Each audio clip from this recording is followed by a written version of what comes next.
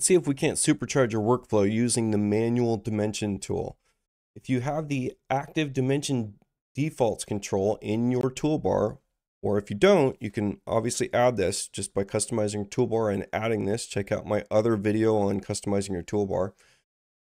Then you can do a drop-down menu and pick whatever default toolbar that you want to use at the time in this particular view. So I've got my manual dimension tool active. Here's my remodel tool. And notice I just get to drag through there and it's picking up surfaces. And if I get close to my windows, notice it picks up those windows as well. So it's a really fast and easy way of picking up exactly what I want. Now watch as I switch down to my new construction and I drag through, and all of a sudden I'm dimensioning to the exterior framing and the interior framing here. So just easy as that, I can pick up exactly what I want. Here I go, I'm picking up that framing and those windows. All right, and this is just a matter of setting up your defaults in a way that makes sense.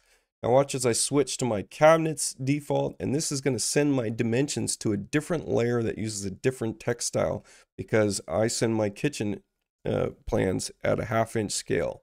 So now I'm picking up just my cabinets. Now with the manual dimension tool still active, you can actually edit some of this. So I'm going to draw back over the top of this section and remove that section. Same thing, I'm going to draw it back over the section here and remove that section. I can even go in between 2 points if I'd like to. So pretty cool, pretty clever how you can edit that out, right?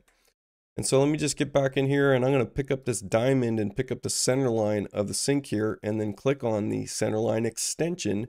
And in my edit toolbar, I now have this icon, mark as center line. So I can quickly mark this as a center line.